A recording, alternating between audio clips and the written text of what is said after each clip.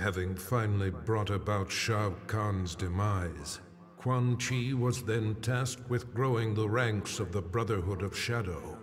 Many warriors had perished in Outworld's invasion of Earthrealm. Quan Chi stole their souls and remade them to serve his master, the fallen Elder God. The task completed, Shinnok repaid Quan Chi's service by ordering his execution, thereby eliminating a possible challenger to his rule.